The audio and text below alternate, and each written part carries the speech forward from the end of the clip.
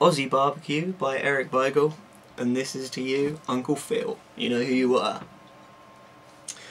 When the summer sun is shining around Australia's happy lands, around countless fires and stranger ties, see many a solemn band of glum Australians watching their lunch go up in flames. By the smoke and the smell you can plainly tell that it's party time again. When the stakes are burning fiercely and the smoke gets in your eyes, and your snacks all taste of fried toothpaste and your mouth is full of flies.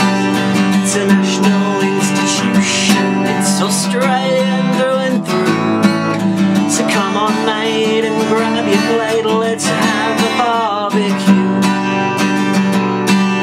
The Scots eat lots of haggis, and the French eat snails and frogs. The Greek go crackers over their moussakers, and the Yankees love hot dogs.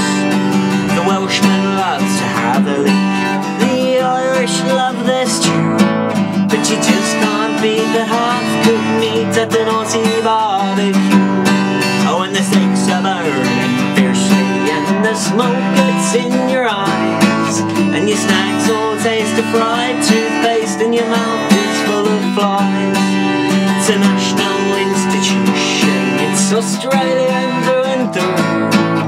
So come on mate and grab your plate, let's have a barbecue. There's a fly stuck in the margarine, the bread has gone rock hard. The kids are fighting and the mozzies are biting, who forgot the air regard.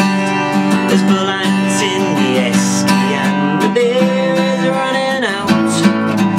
What you saw in Mum's coleslaw you just don't think about.